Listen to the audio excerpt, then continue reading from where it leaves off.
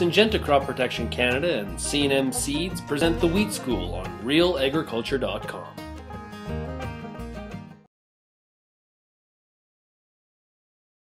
Controlled traffic farming is it's a farming system that essentially you design a system that separates the area you drive your equipment from the area you grow your crop.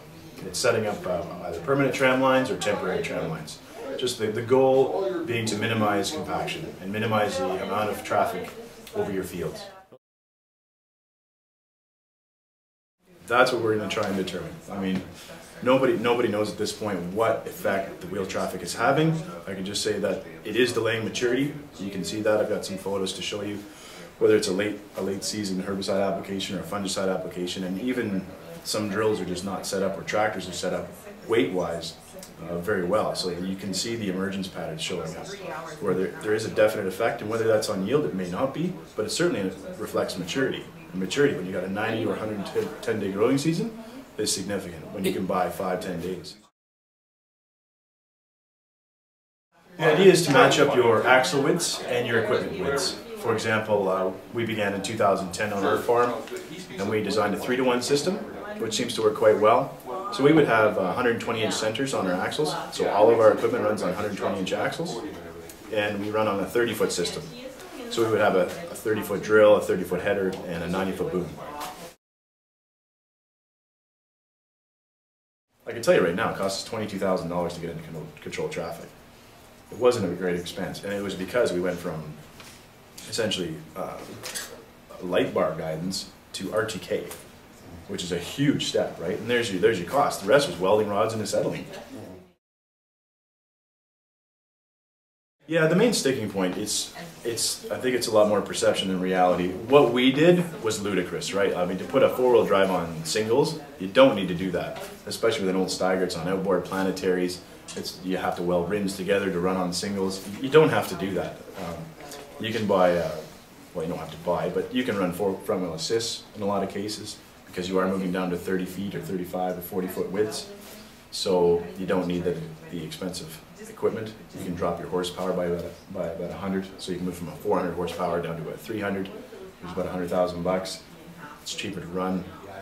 I mean, a lot of our equipment already is sitting there. Let's say, for example, in Western Canada, if you wanted to scale up, you could run a 60-foot drill, you could run 30-foot headers, and a 120-foot boom.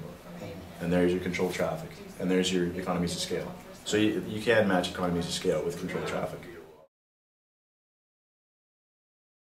Absolutely not. You should see our fields. Minority farms, yeah. We've got very rolly ground. I think we've got 2 square fields, and the rest, you know, they meander. I mean, we've got 4-degree slopes. They're not for half a mile by any means, but no, we've got some steep slopes. We've got some lighter soil, we've got some heavier soil. We've got a mixed bag of everything, really. Yeah, I don't know how well a fit it is on Western Canadian farms. I think I see a lot of opportunity more on the precision side.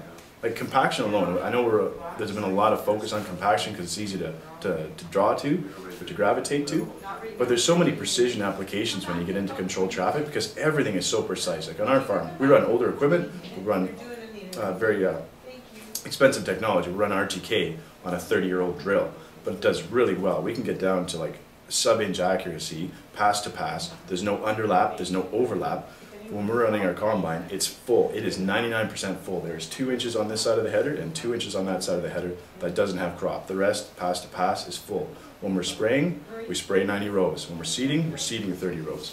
So it's very accurate, and it lends itself to inter-row seeding. It lends itself to strip till. If we wanted to do inter-row strip till in the fall, we can band on 24-inch rows if we wanted to, and seed right into those rows with a canola. If we wanted to push row spacing out, whatever row spacing works. In-row side dressing, for those in the south who want to grow corn and they want to side dress, all of a sudden you can start side dressing corn, or side dressing canola if you wanted to, if you can push your row spacing. Shroud spraying, so inter-row spraying, let's say in a pulse crop that's very wheat competitive, you know, for wheat competition, you can use shroud sprayers to go inter-row even on a 12-inch spacing. You can get a 9-inch shroud and spray Roundup in between lentils. So it opens up different herbicide opportunities. And then there's on-row spraying of fungicide and insecticides. So you can actually spray on top. If you're going for insects like potato beetles or whatever in canola, you can actually spray on top of the row instead of between. I mean, I think everyone's interested in the concept, and I haven't had a lot of phone calls from the research community asking what we're doing. There's been a few gentlemen like Kelly Turkington and some of the guys at Lacombe who are interested in it, just looking at it, and but I haven't had any phone calls to ask what we've done, and so there's not a lot. There's a lot of speculation, and it's really being played out in the media, unfortunately, because Ross McCann's making comments, and that's great. I respect Ross. I mean, he taught me, so I respect his opinion tremendously. But there's just a lot of misnomers out there what controlled traffic is and how much it costs. I can't see us turning back at this point, just because we've made the investment. The investment wasn't that much, but there's not a lot of risk to it. At this point, we'll find out along the way. Maybe there's a ton of risk, but at this point, have you seen the crops we grew in first year? Wow, I don't see a lot of downside risk.